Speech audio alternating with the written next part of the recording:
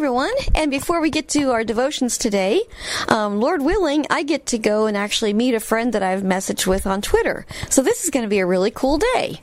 I'm really excited. So, I'm praying that everything goes well. Y'all can pray, too, that all goes well. So, here's our devotional for Thursday, December 13th, 2018. As you wait attentively in my presence, the light of the knowledge of my glory shines upon you. This radiant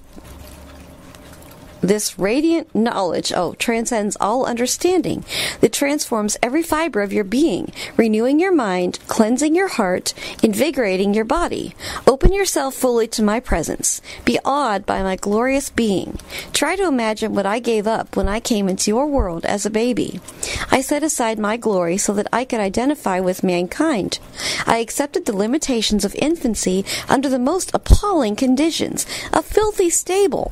There was nothing glorious about that setting, though angels lit up the sky proclaiming glory to awestruck shepherds.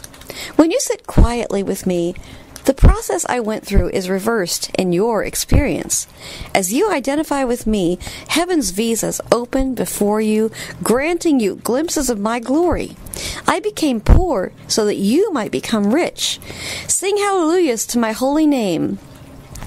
For God, who said, "Let light shine out of darkness," made his light shine in our hearts to give us the light of the knowledge of the glory of God in the face of Christ. 2 Corinthians 4:6.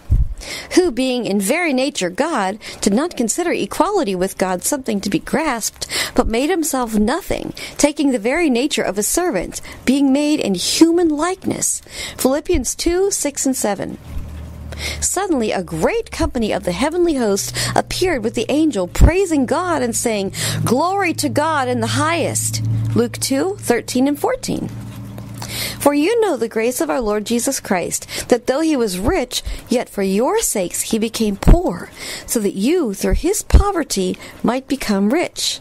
2 Corinthians 8:9. I mean, what more can you say to that?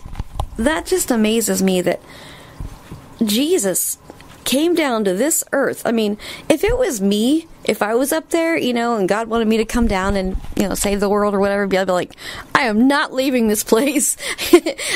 From going from perfection to just total chaos and craziness and all kinds of stuff. I mean, if I were Jesus, I don't think I would have done that. So I just praise God that he did. You know what? It's all because he loves you. Because Jesus loves you. That's why he did that. That's why he came down to this earth where he was misunderstood and, he died on a cross. That's why he rose again from the dead. That's why he went through all of it. For you and for me. Praise God. So, may the Lord bless you all and be with you till tomorrow.